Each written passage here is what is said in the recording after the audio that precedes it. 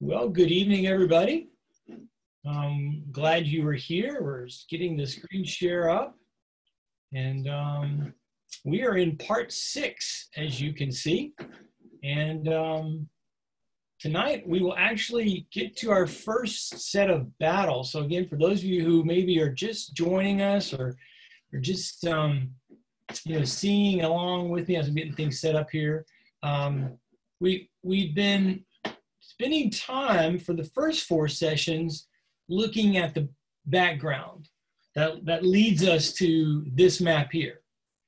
And then last week, we talked about what happened after Lincoln's election and those first furious 3-4 months between the election in November when President Buchanan was still president. It's one of the things many people kind of don't pay attention to. We all know we vote in November, but the president's not technically the president to the next year. I'm always guilty of putting the years for the president in the even numbers, right? So 2000 to 2004, when technically, it's the odd numbers of when the actual term of the president. I just tell my students, I'm old, work with me.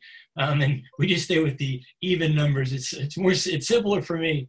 But you also probably know that there have been a few moments in time when that window of time between a president being at the end of his term and before the next president takes office, it's called the lame duck part. It's the time when usually, historically, most presidents, they don't do a lot.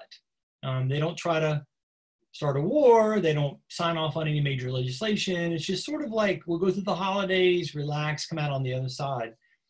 And this is one of the few, in fact, maybe the only moment in which something significant happened in that intervening moment, that middle period. And of course, South Carolina votes to secede, as we saw in mid-December. They start threatening all the forts. Fort Sumter gets obviously in the mix, as we saw. And so President Buchanan is the president, not President Lincoln. And he doesn't do a lot, understandably.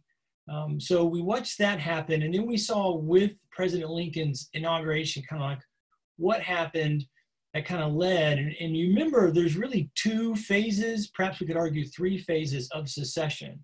There's South Carolina and their initial call to everybody to come with us, form a new country. And the lower South does, including Texas. But the upper South, those 8 states there, they all vote against it. And we saw last time that except for South Carolina, there was no unanimous vote, although I would say in states like Mississippi and Louisiana, it was pretty consistently, largely unanimous. So as you go through that, then we saw the showdown with Fort Sumter is what really threw into contention what would happen next. And that's the moment when, for myself, from a strategic point of view, Lincoln made a tactical error. And it's an error I think he learned from, in that he didn't reach out to Virginia's governor and just say, hey, look, stay out of it, stay neutral. You voted it down, the state's kind of divided, don't do anything, and we won't bother you. We won't march on your land, we won't ask for any troops. I mean, there's reasons why you wouldn't do that, but in any case, when Kentucky, as we'll see in a second, pledges themselves neutral, Lincoln goes, yes, great, cool. And it was the Confederacy who broke the neutrality of Kentucky and invaded Kentucky in late '61. And so, then Lincoln put troops in. My ancestor, who was living in East Tennessee, where my family has lived since the 1820s and 30s, as I'll tell you more in a moment, joined the Union Army, and basic training camp basically was in Western Kentucky. And so Lincoln was able to do that kind of a neutral stance with Kentucky. I think he could have done it with Virginia. He didn't, though. He asked for an army. He asked for it from every loyal state, and that's what threw the upper states into another round of voting. So they vote again, and then you can see there in the orange, Tennessee, North Carolina, Arkansas, they all followed Virginia. And Maryland was prepared to follow Virginia, and then some things happened. So let's look, before we go any further into the war aspect, kind of what goes on with the upper middle states, right? So remember, Missouri, the way I like to say it, has been at war already for 5 years. Now, it was a very narrow war between Missouri and Kansas. But once Kansas had been brought in by the Congress as a Union non-slave state, the tension between Missouri and Kansas did not end, but that allowed the government under Buchanan to send troops into Missouri. They couldn't risk St. Louis, somehow becoming problematic. They couldn't risk the Mississippi River. So even though there wasn't a war in 57, 58, 59, more troops from the Union had been moved into Missouri. So the governor, I like to think of Missouri as on that last map, they should be painted orange, because for all intents and purposes, the Missourians fought for the Confederacy. There probably were some Missourians who fought for the Union, but by and large, most troops fought for the Confederacy. And the governor attempted to secede. He's not able to because the Army forces are there and they're able to project force. This is one of the things about understanding a nation, which it may be interesting and a thing to pay attention to in our own time. A way that I've heard it said that I like to tell my students is that for a state to be effective, when I say state, I mean like a civic entity, anything that considers itself an independent place on a map without any allegiance to anybody else necessarily, they have to have a monopoly on force. Meaning, when push comes to shove, the government of that entity has to be able to have more force than any of its citizens. That's a mark of a state that is stable. And when you look through history at moments that were problematic for different places, and I'm talking about going all the way back to Rome, go back to Persia, when you see states, again, civic entities having problems, it is when some force within that region has gained enough leverage, enough power that it believes it can contend with the federal government of whatever it may be. So the Union sends troops, or the government sends troops into Missouri. This prohibits the Missouri government from ever officially creating or seceding. But he does create basically government in exile. And again, most Missourians will fight. Delaware goes the opposite direction. Delaware had a very small slave population, slave owners, and even those slave owners were resisting calls for any, desire. I mean, I'm sure there were a few who wanted to secede from the Union, but by and large, Delaware is like, yep, nope, we're not even voting on this. We're with the Union. Kentucky, as I already told you, declares themselves neutral, like we're staying out of it, which actually was good for the Union and bad for the Confederacy. Let me go back to this map just for a second so you can see it. Of course, the Ohio River is at the top here of Kentucky. Well, I'm not going to expect most of you to have necessarily a background in military strategy, and this kind of a thing. But in military terms, you want to always have very defensible borders. So the shoreline of the Atlantic Ocean, obviously that's great for the country. The Great Lakes is great for us and for Canada in that region. The Rio Grande River, it's kind of thin and shallow, so it's not quite as clear, but still it's a decent border for Mexico and the United States. And so if you're forming a new country, as they are, then you want a border you can protect. And from the north, the Ohio River would form a great border there in the center of your new country. With Kentucky proclaiming itself neutral, now you don't have that border. You just have a random line on the map separating Tennessee and Kentucky. Now, you could, if you're the Confederacy, kind of bank on the Union not being brave enough to invade Kentucky. And then you just sort of say, okay, well, it's like a border, but not a real border. And we'll just cross our fingers.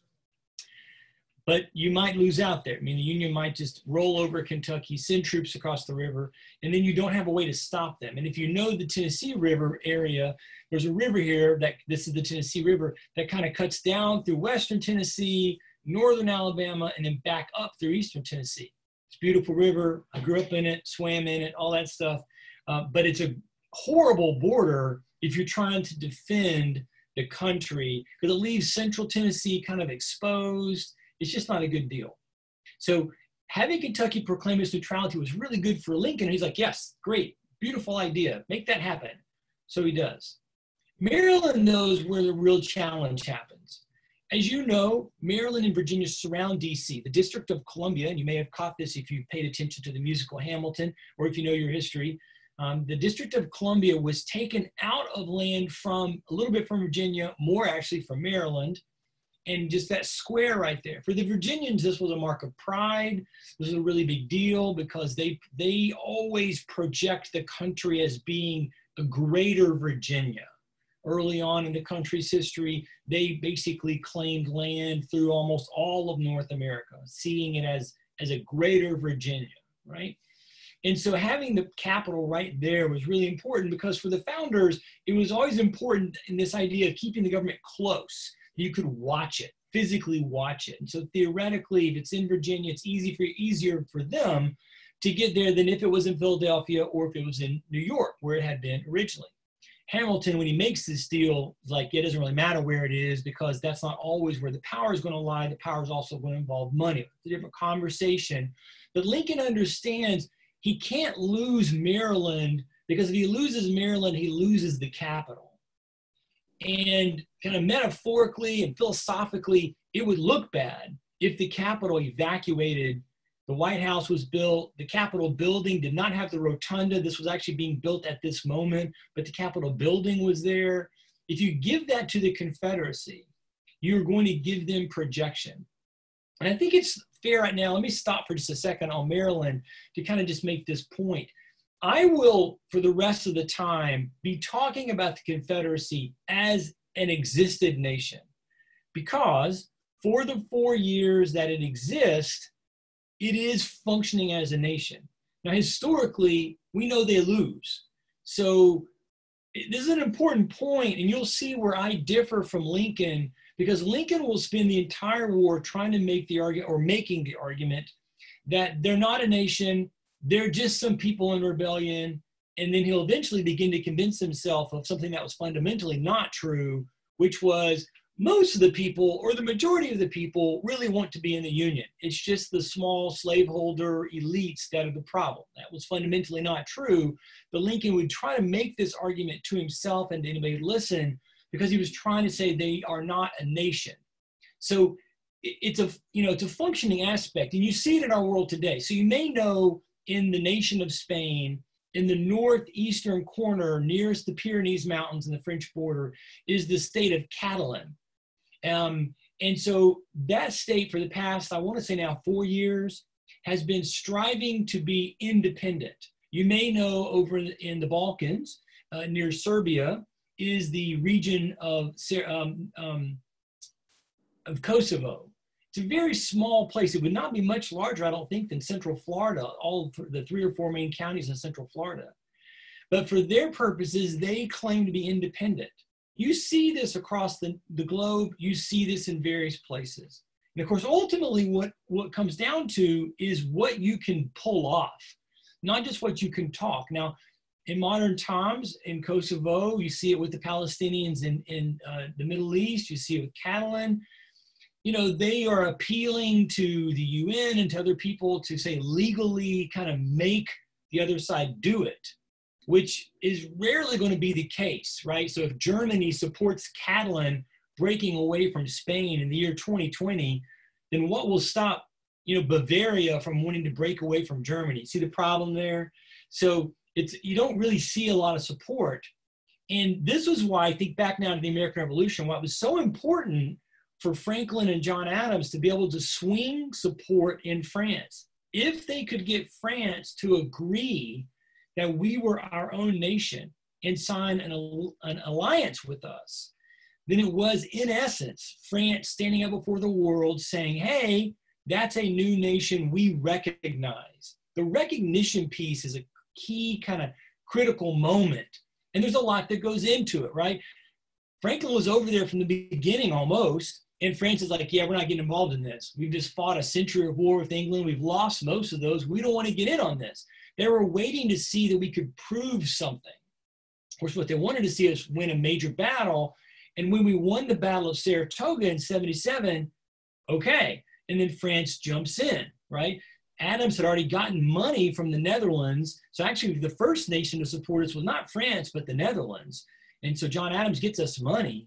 And so that helped us, right? But other nations don't get involved, mostly because they know that if they lose, they would be fighting against the parent nation, which in that case was England. So now bring it to here, right, to 1861. A lot of things go into whether or not you can gain the momentum with other nations to get their support.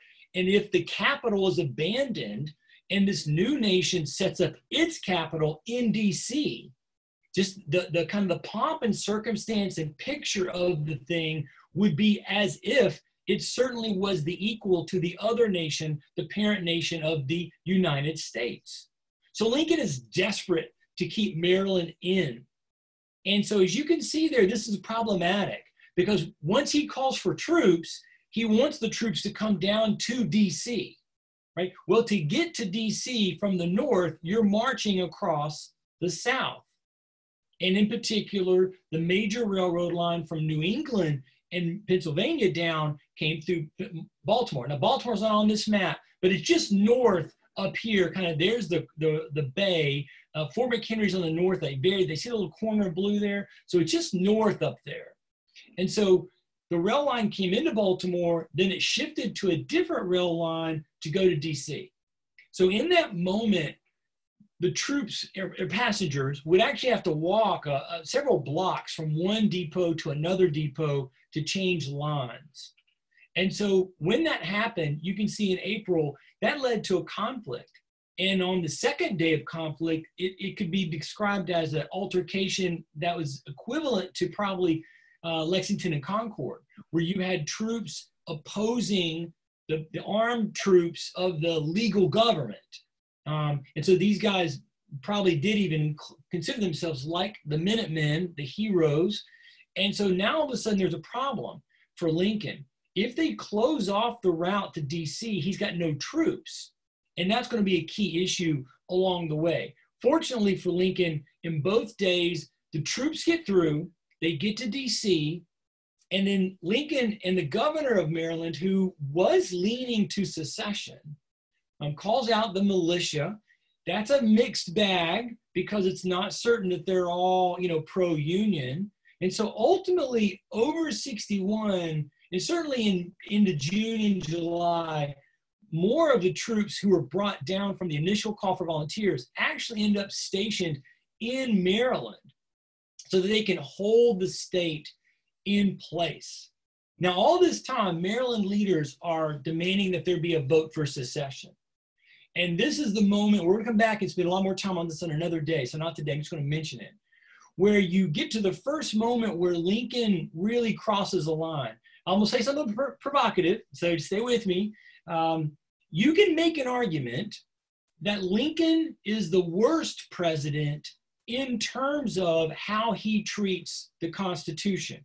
Now, you all remember when 9/11 happened, and then you remember immediately after that in 2002, Congress passed the Patriot Act, and you then probably remember that there was a lot of negative pushback. And all the way up through President Obama's election, there was always this argument. In fact, it's still around today. There's some who still believe there are aspects of the Patriot Act that are egregious and overreaching on the Constitution. And of course, what's always at stake in America, unlike any other country in the world, is this sense of the individual independence relative to the role of the government. And it'll often be discussed about rights or how much power the federal government has, but it's always this tension in our country that plays a role. And perhaps some would argue maybe it's played a role as to why maybe we haven't done as well confronting the pandemic, that there's no national strategy. Well, that's because historically, we don't like presidents or Congresses giving us a national strategy for anything, quite honestly. Now, maybe World War II is the one exception to this thing. And so in the process, Lincoln has most of the Maryland leaders who are kind of, the leading citizens of the various cities, has them arrested. And then he doesn't charge them. Now, again, we'll spend more time on this next time, but habeas corpus is an old English idea that was enfolded into our country, which is basically connected to the idea that you can't be arrested without the police telling you why. Like they think they have 48 hours. in which they have to charge you with something or release you. They can't just keep you. And in the Middle Ages, you would be kept. You could be kept forever. And so one of the big victories from the Glorious Revolution in the 1680s was that habeas corpus was kind of enshrined in the English law. And so that became a foundation of our sense of our rights. And Lincoln just says, yeah, I'm not doing that. The Supreme Court will actually rule against him and demand he release these people, and he won't do it. And so it's like one of these moments when you go, whoa, wait a minute. Now, Lincoln's argument, of course, is I'm fighting a civil war, and I just told you we can't give up the capital. So it's understandable, right? But at the same time, you kind of go, oh, wow, okay, there's going to be more of this, and we're going to spend more time with this with Lincoln. Ultimately, Maryland is held, and it leaves us with this map. There's no change, although, again, metaphorically, I think you should paint Missouri kind of orange. And so now from here, well, where do we go? Well, we go to war, quite honestly.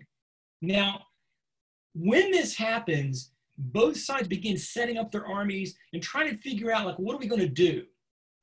And it's interesting watching how they position each other. And if you go back and you read the papers of the time, particularly in the South, one of the things that you'll get a vibe from them is that they are casting themselves in the role of the American patriots. Now, again, both will. You'll have different people kind of talking in terms of we're refighting the revolution, and both North and South will make the argument that, yeah, we're the good guys. Nobody wants to be England in that story, right? But the South will be more specific. And this is why you get this term, the War of Northern Aggression. Some of you who may have grown up in Southern cities and went to Southern universities might have been taught this name for the Civil War. It's come back up again as we continue to have our churn about righting the wrongs from the failure of Reconstruction and that whole process. But long story short, when you see that term, it is the South's way of stating we're the revolutionaries who are trying to defend ourselves from an overpowered government, which again, if you remember when we talked about the American Revolution, that is the storyline that's laid. Now, again, if you remember, I told you that's not actually accurate to the evidence. There's a lot more with the revolution, and we talked about that in time, and maybe next year or so, maybe we'll go back to the revolution. I love talking about it, and it's worth looking at it again. The number one reason that we fought the American Revolution was not about taxes or representation or economics or land. It was about control. Who got to be in control? And I defended that, I think, pretty well when we talked about it. And there's more to say there. But in any case, in the mythology of the country, and certainly in 1861, the mythology of the country was that we were minding our own business in 1770s, and evil England came and imposed themselves on us with a series of taxes and decisions about representation and decisions about land, and they limited our expansion, and they took our property, and they were bad. They were just bad. And so in that process, then they're the bad guys, and they were being aggressive. So the South spins a web right out the gate. Before even the secession happens, you can find papers in the South using phrases like I've got here for you. The tea is in the harbor. And so again, you get the picture, right? They're saying this is like 1774, 73. I mean, it's time to go. We're going to have to do this for the exact same reasons. Now, I find this really helpful in trying to understand what were the plans of these two countries. I mean, let me back up to this map just for a second. One thing that's fair to talk about is to kind of look and say, well, what were the odds for the South? And quite honestly, they're very long. They're very long. Some more skilled and famous historians than myself will say things like the North was fighting with one hand tied behind its back. The North was fighting, and you'll find papers in 62 and 63 to where to some degree you can't tell that they're aware the war is going on because it's on some far distant land called Alabama. And, you know, I live in Wisconsin, never been there. And so there's a sense in which the North never really had to fully engage industrially or otherwise. It outnumbers the South to almost 3-to-1. Industry-wise, it's got 85% of all the industry. So the South's got a long, long road anyway to try to make it. And so they've got to figure out, what do we do to kind of pull this off? And there is also a sense in which the South is already going to find itself cast in the role of defender, because if nothing happens, so nobody marches anywhere, then by de facto, they still exist, no matter what Lincoln is saying, as a country. And so again, ultimately, you would win the kind of metaphorical discussion with a place like France or Germany or other places that would maybe show up and say, okay, we recognize you as a nation. So for that to be stopped, the North's going to have to force them to stop. So again, kind of gives metaphor to that idea of aggression. So I find it useful that they're both trying to talk about themselves as within the revolution, because then you can look and see, well, how their battle plans kind of relate. And for me, and when I talk with my students, this is helpful. So let's backtrack. In 1776, this was the plan. The British had a threefold plan. The Americans had a threefold plan, basically. And in both cases, it's flawed. It's missing the mark on what needs to happen. And the winning side was going to be the side that figured that out. The North side, I mean, the British's idea was, we'll isolate the rebellion. They thought it was just in New England and Virginia. It wasn't. It's part of their flaw. We'll use our Navy to kind of blockade and put economic pressure. And then we'll go and put our troops where the loyalists were, New York, the Middle Colonies, South Carolina, and that'll work out for us. The Americans, it was really all based on, again, playing defense. The longer we stay alive, the better it is for us. We need to win some battles, some key battles. And of course, with men like Washington, the desire is to fight a traditional battle for the time, and then again, earn the right to ask somebody like France to help us. That's the strategy. What they were missing in both cases was that the British never openly admitted we're fighting a civil war, because they were. We call it the American Revolution because we won. Had it been lost, it probably would be called its effective name, you know, the Fourth British Civil War. Britain's had 4, and that would have been number 4 of civil wars right there, because British citizens were fighting British citizens. But they didn't want to go there, and one of the problems for the British Army when you study the American Revolutionary War is the fact that it was never clear to them, are we trying to kill our enemies, crush the other army like when we fought France, or are we trying to placate our citizens? If it's the latter, you want to do as little damage as possible. If it's the former, all bets are off, right? All's fair in love and war, right? And so they never really got that right. Meanwhile, the Americans didn't realize that they never were going to have the power or the strength to defeat England, because England's a superpower of the day. You're never going to win that battle, ever. Even if France helps you, France is not England's equal. And even after we got the alliance in 77, by 1780, Washington was ready to just say, France, go your own way. France was annoyed with us. We were annoyed with France. It wasn't going well. So those 3 years with France didn't change the story that you're not going to be able to defeat the superpower fighting traditionally. You're going to have to cheat. You're going to have to fight exactly the way the forces in Iraq and Afghanistan have fought against us, with cell phones and IDEs and secrecy and lies, and you're merging and blending in with everybody else. The same thing we experienced in Vietnam, the same thing Russia experienced in Afghanistan, the same thing the main power has faced in any guerrilla warfare. You don't know who the enemy is. And that's to the advantage of the guerrilla warfare fighters. And the whole point is you're trying to make the other side quit, like we did in Vietnam. And like we made Britain do here. Remember, from Carl's way of saying it, we didn't win the American Revolution. England quit, and they were smart to do so. There's no way, unless they're going to kill all 2 million British citizens, that they're going to find a way to placate everybody. And the longer they're there, the more farms they burn down, the more angry they're going to make everybody. So now keep this in mind when you look at what we decided for us. So Lincoln's strategy, Winfield Scott, who we mentioned briefly in the Mexican War, we did a lot more when we talked last year about the Manifest Destiny 2 Mexican War series that we looked at. Winfield Scott was a war hero. He was older at this point, and he came up with a plan that basically mimics the British.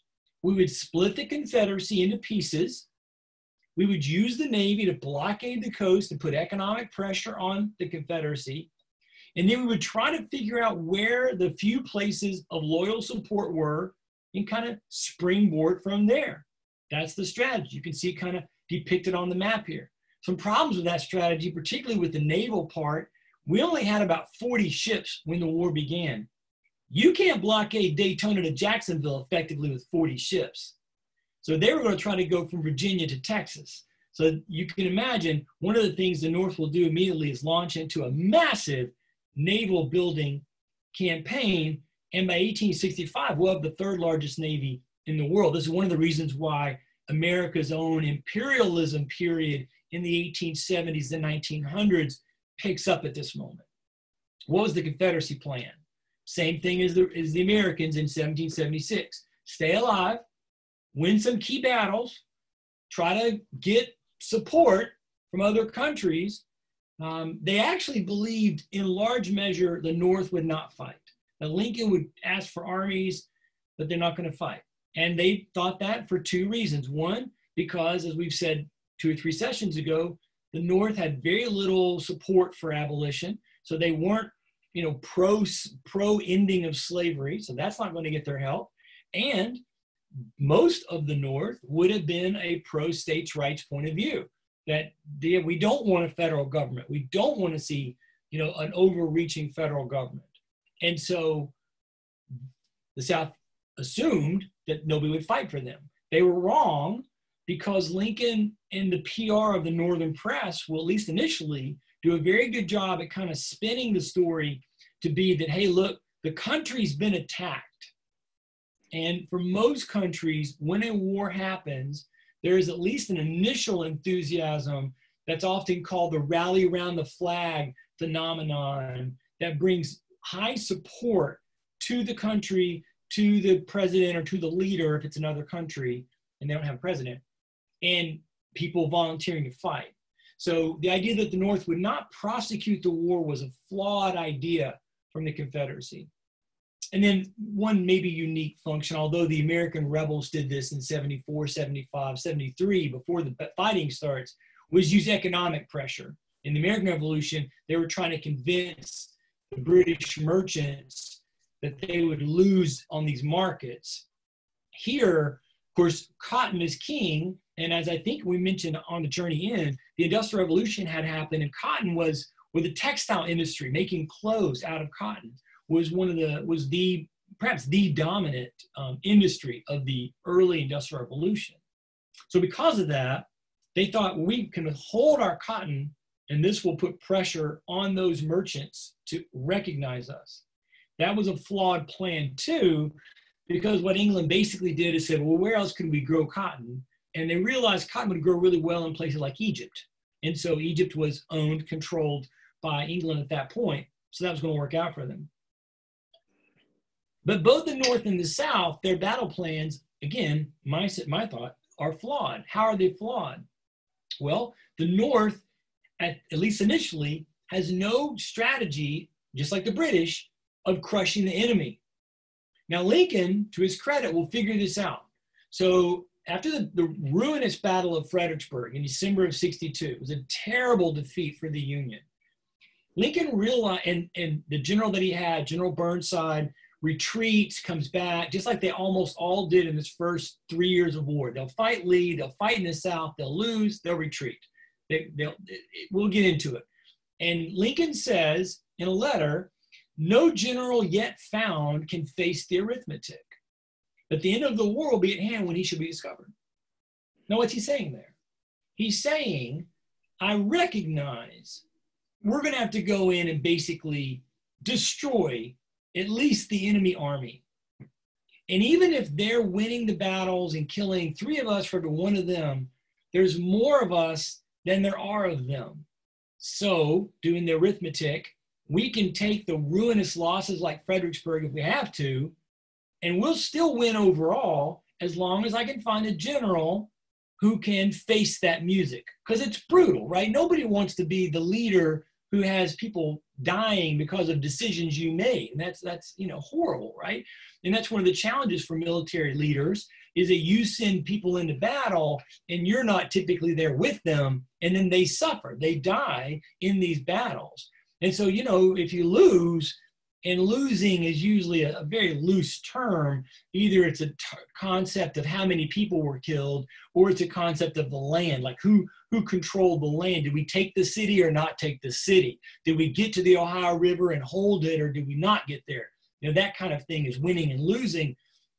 And so Lincoln's saying, look, we can lose more men than them, but we'll win because there's more of us. And he was right. And so he's got to find that general. The South has the same problem the Americans had. They're trying to fight formal battles against a superpower. Now, the Union in the North is not a superpower in world terms, but if you're going to put these two on a scale and kind of weigh it out, if you were picking a side to play in a video game, you'd pick the Union every time, because the overwhelming strength in numbers and money and industry and technology lay in the North, not the South.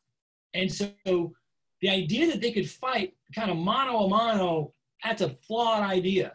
And in particular, waiting, just being on the defense and just letting them attack you, not good. If you ever played chess, you know white goes first. And one of the challenges is you would prefer to get the initiative. The initiative, you see this in sports all the time. Who makes the first move? Who can spin it? You know, who can get the momentum? And in chess, black is always on the receiving end, but you're always waiting to see if there's a moment when white makes a move that you don't have to counter, and you can make another move and then make white counter your moves. You get the momentum. And you can see, just I use Lee as one example, he was not the only one, but they're saying, hey, look, we should just relax. And we'll see in a moment after the Battle of Bull Run, this is an example of where they don't follow up their victory with momentum. They go, we'll just wait because we're assuming the North will just give in and or other countries will recognize us. So these mistakes are going to be really, really big in the process. Eventually, for the North, they'll find Grant, and we'll pick that up later as we get going. And Grant will be that general for Lincoln who can do the math. And in the South, as they get close to the election year, only then, and it's really basically after they lose at Gettysburg, does the South think our only hope is to try to make the war miserable for the North so that they either A, get rid of Lincoln, or B, quit fighting. And so that's kind of their gamble at that point. For them, it's too little, too late. They don't realize what needs to happen. And for the Americans, they were able to, in 1776, we could pull off our change in our battle plans before the British really made any change in their battle plans. So there we go. There's your strategies. There's your plans. Now, who's working that out are obviously the men, and in some cases women, who are fighting in this war. Now, the United States Army in that moment is very small. Remember, the Mexican War had happened. That had a fairly decent-sized army. They all left. Men like Grant, basically left the army and all across the country. And the soldiers were volunteers. It's always been a volunteer army. That goes back to some of our beliefs philosophically about what a country should be. And the idea of a citizen militia is that you don't want a standing army, no standing army kind of a thing. That was true in the South, but remember, we talked about this after Harper's Ferry, the Southern states became more worried about Northern invasion, so they really started more seriously training. Now, their soldiers were not greatly more experienced, but they had a little bit of a leverage on it. The Civil War certainly hits West Point. Depending on who you read, you will see claims that the majority of Civil War leaders from West Point went to the Confederacy. I'm not convinced that's accurate, and I looked today again, reviewing some notes and some statistics. In general terms, only about 30 to maybe 40%. Again, I put 35 to 50 just to honor the other historians who think differently. Left. I think some of why people feel this way is because, you may know this, overall, when you compare the journey of the war from 61 through 65, it does feel fair to say that the Confederacy had the better generals, that their generals did a better job compared to, particularly in Virginia's area, so many rotation generals that Lincoln goes through replacing people because they basically give up. Again, I'm not sure that's exactly fair that the best officers went to the South. and because there's some amazing officers. And obviously we're talking literally about hundreds of officers all the way down to second lieutenants. So you got a lot of people, and we think of Lee, or we think of Grant, or we think of Jackson and people like that. And you know, I think we can miss the boat, but it is fair to say that a percentage, and a healthy percentage, of the officer corps leaves to come south. So that weakens or opens the door for weakness in the north. All right. Lee is the most famous one, as we know from current day. And I just mentioned that he was held in high esteem in the north, not so much in the south, not initially, as we'll see in just a second. So in the north, he's offered commission, basically commander-in-chief of the army. Scott would have been still on as the #1, and Lee would have been like the lead general. And Lee's like, I cannot take up my sword against my native soil. And so when Virginia secedes, he goes with them. But when he does, he's not actually put in charge. In fact, he becomes an advisor for Jefferson Davis. Davis gets a lot of criticism. I don't know that it's fair, but you may remember when we talked about the railroad, the Transcontinental Railroad. He was Secretary of War. So he's a West Point graduate. I think he did fight in the Mexican War, but he was well admired as a military strategist, someone who can look at the map and kind of figure out who needs to go where, and how do we move troops and supply, and kind of the larger picture. As the president of the Confederacy, he technically should have turned that over to a general staff, but he doesn't. And this is another one of those moments when we kind of start seeing the flaw of the Confederate concept. If you're going to say states' rights, then you can't really have an organizing general staff, and they won't. And that will mean then throughout the totality of the war, there's kind of an ongoing conflict as different generals, including Lee, will think of themselves as more, I'm my own commander in this area of the map. And even though I'm part of that country and there's another area of the map, that's not my problem. And that's not effective for fighting a war. And so this will show up as we go through the process. The first place it shows up is not Bull Run, though. In both East Tennessee and Western Virginia, the vote total was so high pro-Union that leaders in those areas wanted to secede, wanted to basically break off in some capacity and join or stay within the Union in some way. In both cases, it would be military and armies who make the decision. Now, obviously, West Virginia, or Western Virginia, as you can see, is close enough to the north that Lincoln was able to move troops in relatively quickly. So he does, and as you can see from June all the way through the fall, but certainly those first battles in June and July were really important. And this is actually where Lee will get his first action. Lee's not at Bull Run. Most people are like, what? Lee wasn't at Bull Run? Nope, he's not at Bull Run. He was in Western Virginia trying to hold on to that land. He was not the original commander. Again, he initially was an advisor to Davis, which is, again, interesting considering that the Union the North was prepared to put Lee in charge of things. It doesn't go well for the Confederate troops. And so this will allow the Western leaders to kind of press on their journey. In East Tennessee, though, where I'm from, the opposite happens. It's not close to the north, but Davis is able to move troops in.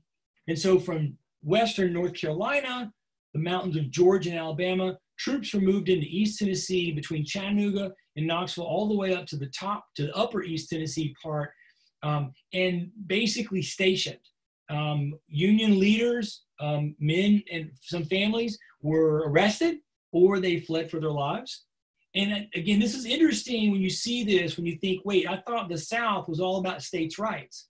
Well, if you were, you would have said, hey, if they want to secede, let them secede, not my problem, right? At the same moment that Southern leaders and Southern papers were blistering Lincoln about Maryland and breaking habeas corpus, to some degree they were doing the exact same thing in East Tennessee. And this is why so many of my relatives and my family and friends' relatives all fought for the Union. When I grew up, there certainly were little boys running around with Confederate flags, and we'd, play Army and the little kids in second, third, fourth grade. And most of us wanted to be in the Union and not the Confederacy, because we all had all grown up in East Tennessee, which stayed relatively Union throughout the war. In the end, Western leaders will successfully appeal to Congress to become its own state. They initially were going to try to call it Kanawha, which back on this map you can see over here, this river right here. This is one of the major rivers. It's a Native American term right here in Western Virginia. I think they decided that was just too hard to say, so they just went with West Virginia. So West Virginia emerges as a state at this moment, which we'll come back to this on another day. It's really a problematic issue for Lincoln to accept West Virginia. So where does this lead us? Well, this leads us to the first major battle, and it's going to be in Virginia proper.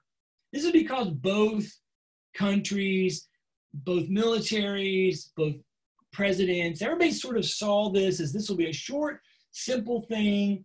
It'll be a quick little deal. Once we take their capital, which for both cases, I mean, they're 90 miles apart, DC and Richmond. It's going to be simple to get there. The other side, they won't fight or they won't fight well. And so the clash will occur right outside of DC. Now, let me just say here on the outskirts of what will be, 7 or 8 sessions that we'll go through on these wars, we have done an amazing job as a nation preserving these battlefields. And I hope that you have had a chance to visit them. And if you feel up to it and the coronavirus ever ends, maybe you get a chance if you haven't. They're wonderful to visit. I've been to several, not to all, and Manassas is a good one. And you'll also know, just to say quickly, if you pay attention and you study the Civil War at all, that there are several battles in which 2 names are given. So if you study the Civil War from the South or look at a Southern textbook, you'll see this is often known as the First Battle of Manassas.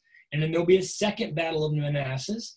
The Union, of course, called it Bull Run. Bull Run was the name of the river that was near Manassas, still there today, the Bull Run. And different people will give you reasons why. There's not really a great reason why that anybody's ever really proclaimed, but still, that's the way it kind of walks down.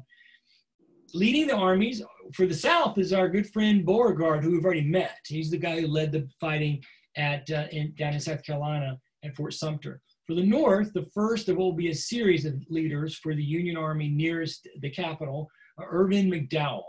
McDowell has a little bit of an advantage, 28,000 to 22,000. Usually I'm just going to give you round numbers. I'm not going to try to get too specific. Nearby are 2 other armies. Johnson, over here in the top corner, you can see, you can actually think of that as being closer to the issues in Western Virginia. He's not really on the map to necessarily help Beauregard. He's just sort of in that process of what's happening with Union forces coming into Western Virginia. And so he's there in Winchester.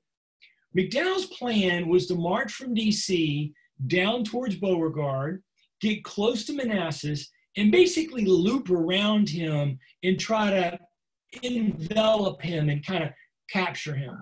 What he doesn't know, and what will be interesting if you really want to study this U.S. Civil War is a fascinating study of spy stuff. So if you like CIA, KGB, spies, James Bond kind of hidden in the background, not the guys out there always necessarily fighting, but just the secret spy stuff, the Civil War is fascinating.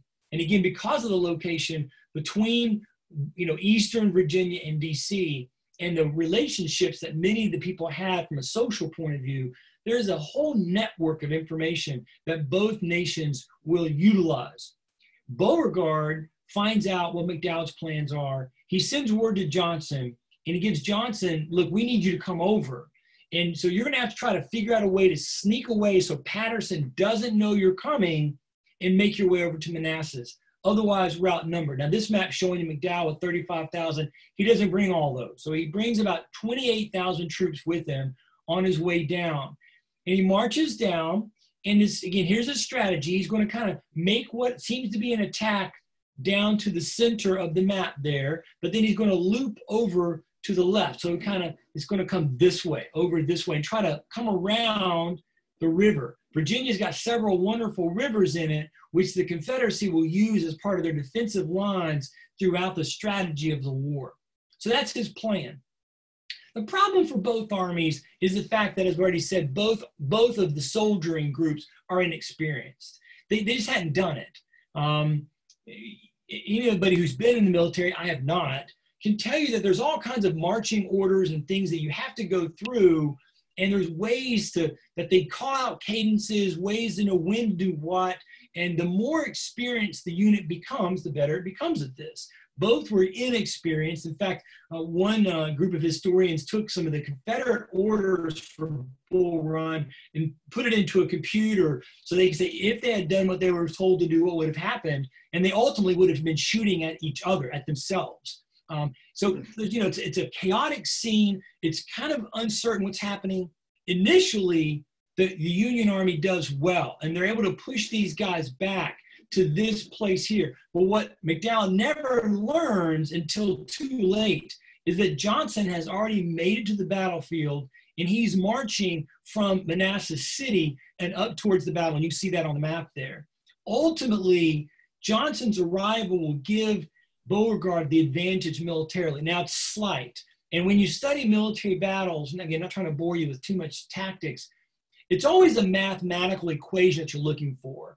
Like, how many 1-to-1 do you have? This would be what we would call a 1-to-1 battle, like 28,000 to 31,000. It's a little bit of an advantage for the Confederacy, not significant.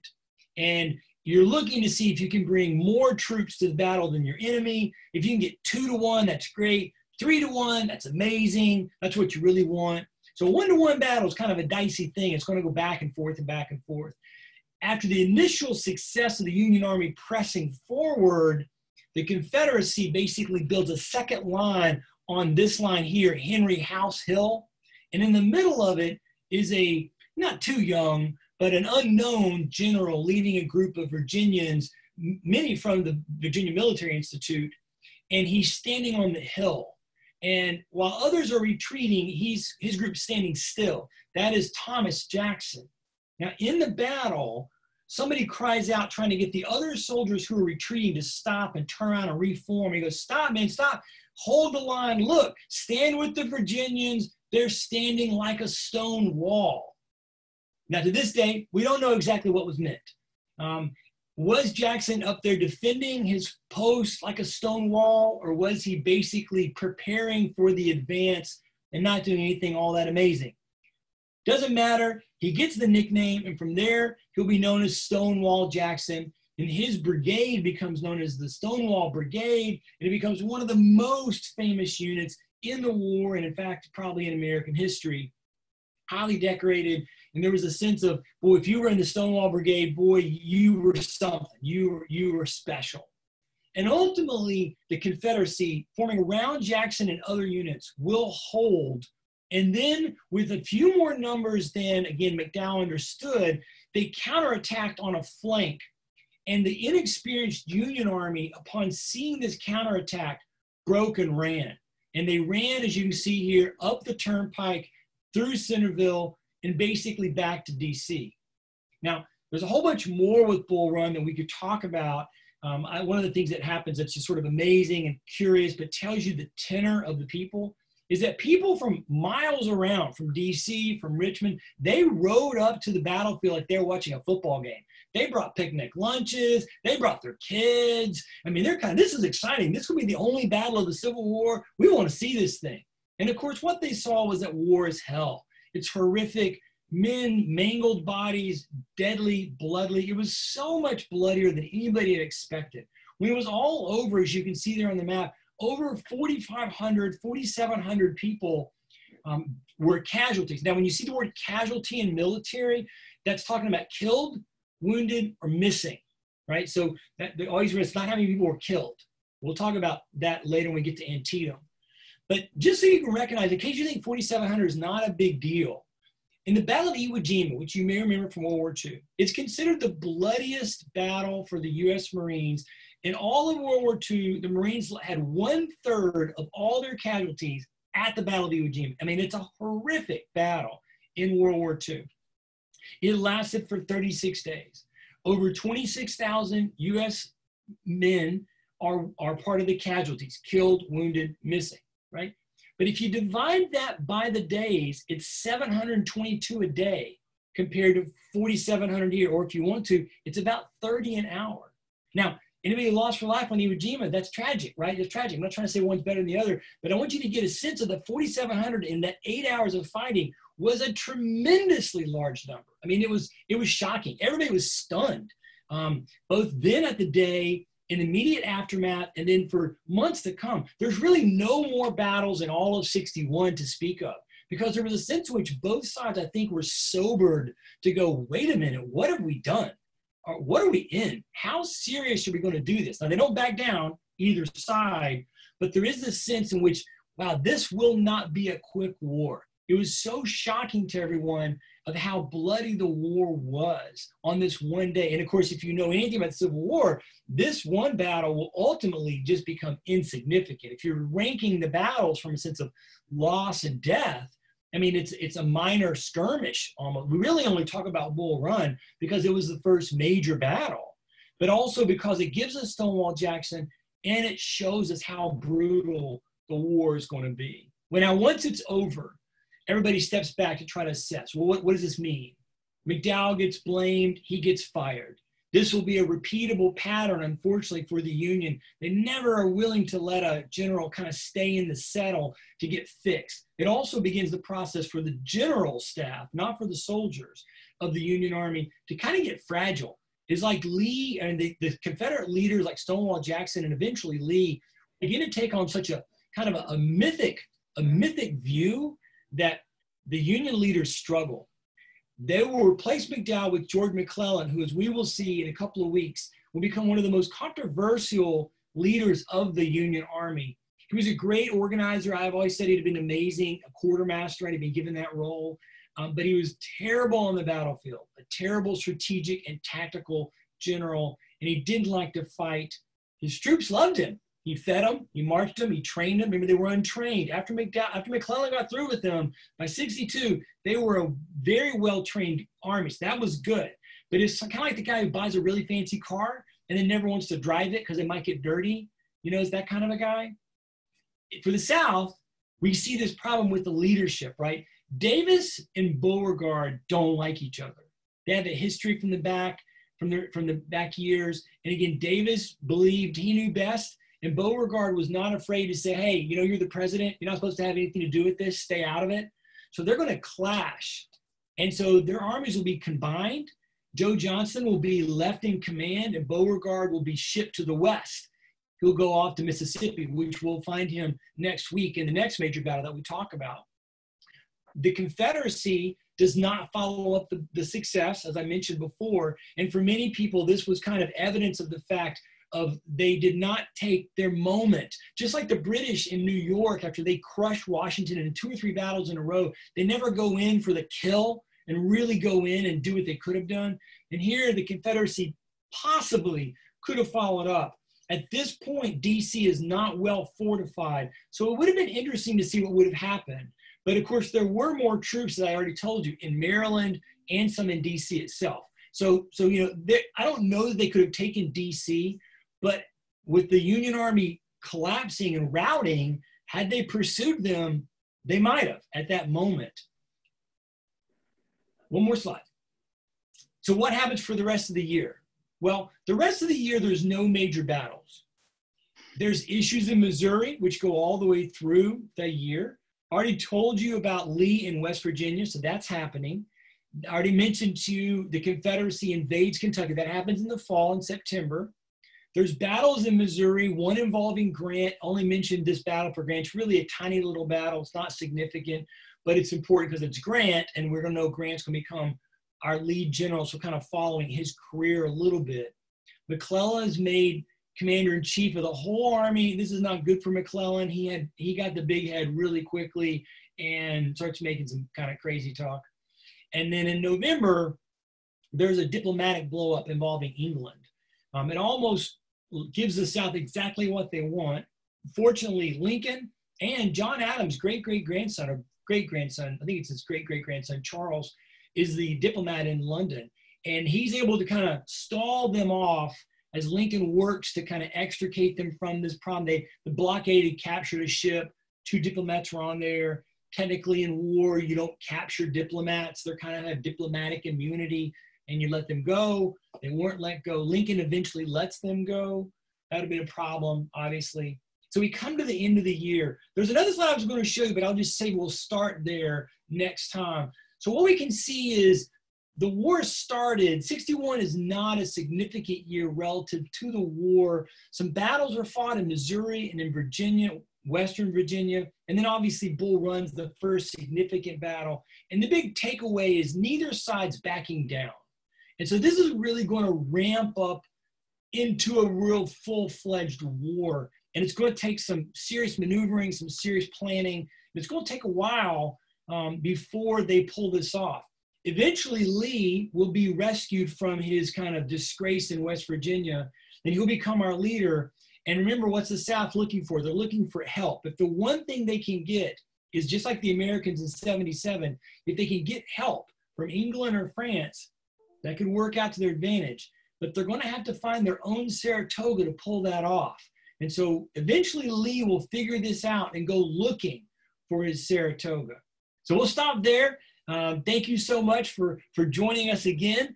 And we'll pick it up in 62, and we'll see what McClellan does, and we'll go out west, and we'll find really our first major battle happening in the western part of Tennessee. And maybe you've been there. It involves our boy Grant.